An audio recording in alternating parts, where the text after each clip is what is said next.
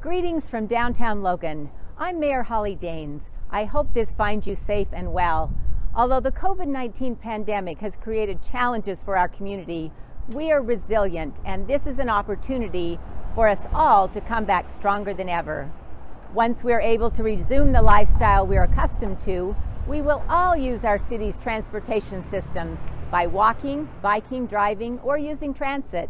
I'm excited to share some updates with you about my goals for investing in infrastructure and revitalizing downtown. Transportation infrastructure is vital to our community. As we continue to grow, there are many opportunities to proactively plan for tomorrow. Please join me in kicking off 2 transportation studies that will shape the future of Logan. First, the Transportation Master Plan update, and second, the Main Street Corridor study. These efforts are closely tied with goals to address immediate and future mobility needs. Our Transportation Master Plan serves as a planning guide for all modes of travel.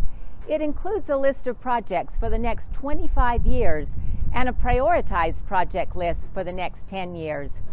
By updating this plan, we will be able to coordinate with other city planning efforts and narrow down what projects we should focus on next. Downtown Logan is the core of our business district and essential to the vitality of our community. The Main Street Corridor study will take a fresh look at transportation needs along Main Street and build upon previous studies to develop short and long-term solutions. We are committed to involving you throughout these efforts. Please share your input with us to ensure that these plans best represent our shared vision. Here are some ways you can get involved.